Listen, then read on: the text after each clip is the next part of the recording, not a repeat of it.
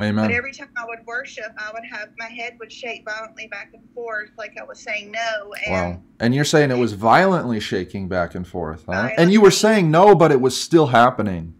That's right. Anybody who's listening to this, testimony, to this, interview, would that be the Holy Spirit doing that? When you're saying no and your head's shaking violently back and forth, is the Holy Spirit really going to do that to you? Okay, praise God. How's it going, everyone? It's your brother Noah. I hope that you guys are doing well. And in this video, you're going to see a testimony, an interview that I did with a sister named Megan. I recently prayed deliverance for Megan right around the time that I was making this first video exposing the new Apostolic Reformation.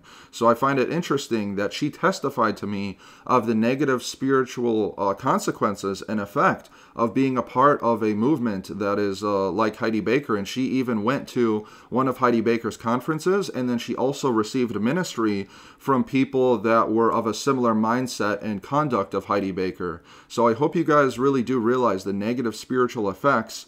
And I'm not just speaking out of thin air when I say these things. There were also people in the comment section of the last video that I made testifying of the negative spiritual effects, almost the exact same things that I mentioned in that video. They testified of in the comment section, and also Sister Megan testifies about in this video. So, I hope you guys realize the not only the dangerous effects firsthand, but also the prolonged dangerous spiritual effects of being a part of a movement like Heidi Baker's. Now, there's some people that will try to defend Heidi Baker and say, well, look at the good works she's done. She started different churches. She helped people over in Africa, but why are you trying to defend her doctrinal error, her lack of spiritual discernment with the good works that she's done? Isn't there going to be a lot of people on the judgment day saying, Lord, Lord, have we not done these things in your name? And then he's going to say, depart from me, you who work iniquity. So the fact that she is helping people over in Africa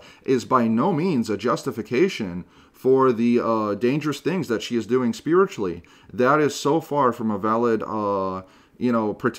protection of her ministry that's crazy. That's awesome that she's helped out people over in Africa, but that's not a justification for the dangerous spiritual things that she is doing to people today. So I hope this video is a blessing to you guys, and I'll go ahead and play the testimony now with Sister Megan. So my first question is, what were some of the major differences that you noticed between what happened at the Heidi Baker and then also the people that you associated with that were operating like her? What were the major differences between that and genuine deliverance, if I could ask you that question? Because there could be some seemingly similarities with your eyes, right? Like it could kind of look like deliverance is happening, but what was the difference, would you say, between that and what you experienced with the Heidi Baker group of people?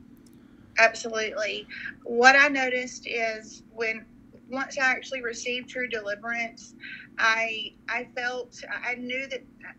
noticed that I would cough or spit up or throw up or yawn or then feel a release. Right. I did manifest and maybe had movements, but I knew that there was a moment where something left. Right. And a lot of times in these type of settings and at the Heidi Baker conference, there was like a shaking, or I would feel something and someone would call it the Holy Spirit or would say, more Lord. And I also felt very confused. And I left the conference actually feeling very frustrated, and I couldn't understand it. And I never felt anything leave. So I had like movements and shaking, but and we know that confusion is not of God, right? So with the fact that there's confusion along with the frustration and the negative feelings just does not show that it's good. And like I mentioned in the video that I previously made, there could be shaking or rolling around or movement in the body in both. But what they are saying is that is the Holy Spirit in you moving around and shaking you and convulsing you and stuff like that. So that's such an important distinction that needs to be made. In their mind, they're not saying that that's the Holy Spirit delivering you. They're saying that that's like the Holy Spirit filling you and moving around in you, right? Yes. And another big difference I noticed was I I felt that the general teaching was you're going to get deliverance, and it was a sort of a one-time event. And now once you're free, then you'll receive the Holy Spirit. So I had this understanding that I should be free of all demons or unclean spirits, and then I would receive the Holy Spirit. So once I had this manifestation of shaking, I assumed, okay, now I have the Holy Spirit and I'm free. So not only is it dangerous in the fact that, you know, there's deceptive things happening with what's happening internally, but as well, too, they're teaching that you don't need deliverance, and, you know, after this manifestation has happened, everything's just going to be easy. You don't need any deliverance after that, right? So it's very confusing in that regard as well, too, would you say? Yes, very much so. Okay, and you know, one thing that you mentioned that I found very interesting is that you said when you received genuine deliverance, you had a distinct knowing that things were actively leaving you. And as we've discussed, you have gone through like a lot of improvements since you've been receiving deliverance, would you say? Like you have pretty much tons of different things are going better for you, it seems like now. Yes, very much. And I'm learning that repentance is key, which was not emphasized before with the other movement. But now that I understand that sanctification is a process and it also begins with repentance, I can truly feel the Holy Spirit convicting me. And as I am obedient, I feel that growth. I see it physically and feel it. And before, it was more about experiencing the Holy Spirit, but no emphasis on repenting of what I had done and living holy. Yeah, so they put the emphasis merely on a feeling. Now, feelings can be good. You do feel feelings when you feel the Holy Spirit, but they do not put in the fact of the fruit and the growth along with it. So then it can be, you know, easy for deception to creep in when you're merely talking about feeling a feeling, right? Right, right. So anyways, the next question that I wanted to ask you is kind of what we were talking about is what internal feelings did you have when you were at the Heidi Baker conference and also with the people that were operating like Heidi Baker? What internal feelings were you having that were like, okay, something's wrong here? Were you having like a gut feeling like something's kind of off in this situation? I did. So I went for the Heidi Baker conference. I went in with this, I had this expectation or this, I truly wanted to encounter Jesus. I felt like I wanted more of whatever he had. But while I was in there, I felt very confused. And when I left, I felt extremely frustrated, almost angry. Even the person I was with, I was really short with, and I didn't understand why. So I just had this like kind of like a storm of emotions inside of me. Okay. And then I know that you said that there was like chaotic things happening as well too, like people rolling around on the floor and stuff like that, and just like kind of anything going. Would you say that there was like a gut feeling like this doesn't make sense? Like, why is this happening? What kind of manifestation is that? Like, was that happening as well? Yes. So while she was, Heidi was doing a sort of like a prayer over the entire congregation, I noticed there were people near me that were starting to shake very kind of violently and then like laughing. And then I also, after she prayed, I felt my legs start shaking and I did not, it wasn't me doing it. And then as I saw other people praying for others and they were on the floor and they were rolling around, and very similar to the guy in the video you shared. And I hear people saying, "More, Lord, more," just like in the video. And then I'm literally stepping over people as I'm leaving. And yeah, just this feeling of I was just uncomfortable, but also trying to understand as I'm being taught that this is what the Holy Spirit looks like. I guess now when I look back, it wasn't adding up in my mind.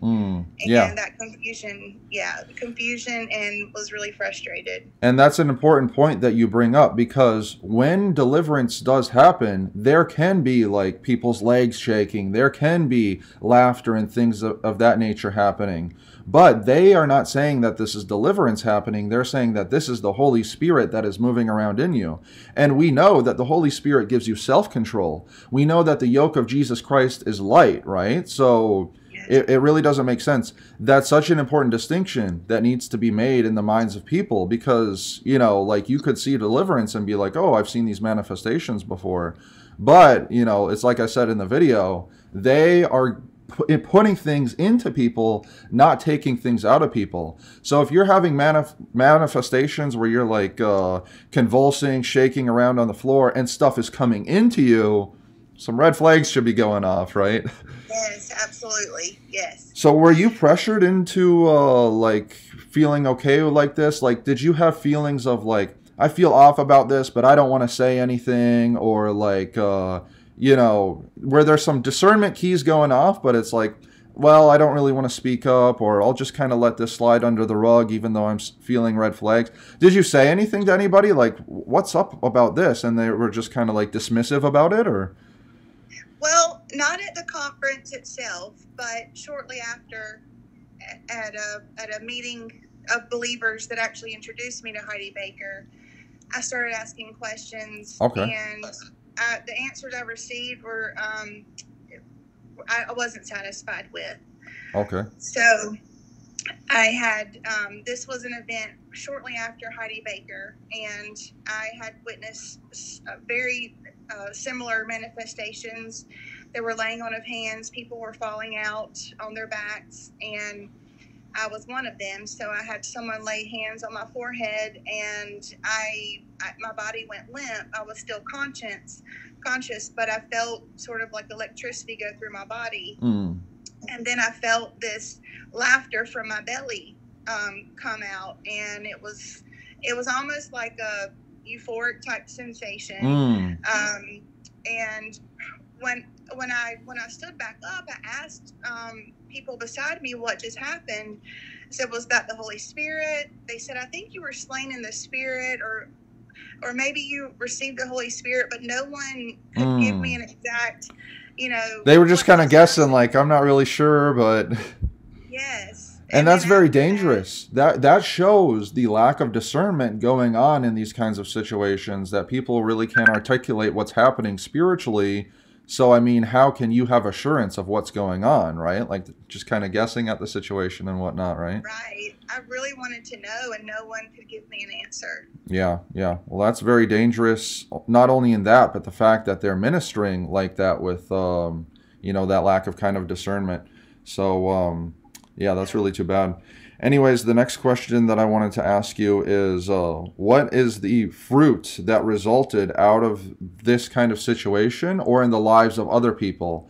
What kind of fruit happened? Like, were there positive benefits in your life? Did you notice a closer relationship with Jesus? Did you notice more intimacy with the Holy Spirit? Anything like that? Or was it the opposite? Was there negative, bad fruit going on in your life and then also in other people that were around in this situation? What would you say with regards to that? At first, I really felt like I was getting closer to the Lord. Okay. And I think one of the most deceptive parts of this, or confusing parts, is the group really did focus on the Word and talk about obedience, but more emphasis on the experience. And I was studying the Word more. And I think this is when the Lord started to open my eyes, and I started asking questions in that group. But in the very beginning, I just was looking for more of that experience. The very next day, from when they laid hands on me, as soon as I started to worship in the morning, I laughed for about 30 minutes. And I just wanted to experience the Holy Spirit more like that. Yeah, one thing that you mentioned is interesting, that there is a euphoric, almost kind of positive type feeling. But we know that the enemy can give, quote unquote, a kind of positive type feeling, right? There is a counterfeit type of peace. There is a counterfeit type of happiness and joy and things of that nature, right? So that's where discernment comes into this situation that is so key. So, you know, just because you're having a positive euphoric type feeling does not necessarily mean that it's coming from God. All kinds of lost people have positive euphoric feelings when they do different sinful things, but that doesn't mean that it's coming from God, right? So what you really have to do is go off of the fruit at the end of the situation. You can't say, well, I had a positive feeling there, but the fruit is negative, your life's getting worse, you're frustrated and confused, and things are okay, because, like I mentioned, a positive feeling or experience in that of itself, a euphoric feeling in that of itself, is not enough to say that this is good, right? That this is what I should be doing. And that's when confusion really started to increase, because I was told that, you know, I was prayed for, I had deliverance, and now the Holy Spirit at one point, and I didn't understand why I was really starting to feel more of a battle inside of me, and I think at the same time, the Lord was starting to open my eyes up too. So I went through a period of a lot of confusion. Okay. Yeah, I see. And if you're getting deliverance, if you're getting closer to God, you should have more clarity. You should have more understanding. Like now, I'm sure that you're having more clarity of mind and able to understand things better, that you've been going through deliverance, would you say? Yes, absolutely. Right. So that should be the fruit of what's going on in the situation. And it feels more simple now, because I mean, it's just easy. Like I know what the word says, and I know to repent. I know things I've been delivered of, and it's just clear and simple now. So Amen. Yeah, praise God. That's great. So one thing that I wanted to mention as well too is the fact that they did actually talk about obedience, or maybe they did talk about obedience and repentance. But just because they're professing that does not mean that they have the right doctrine or they have discernment to discern spiritual things, right?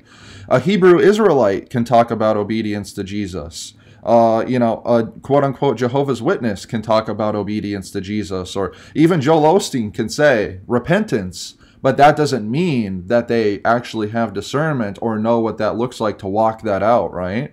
So that's one thing that I want people who are listening to this interview to be aware of.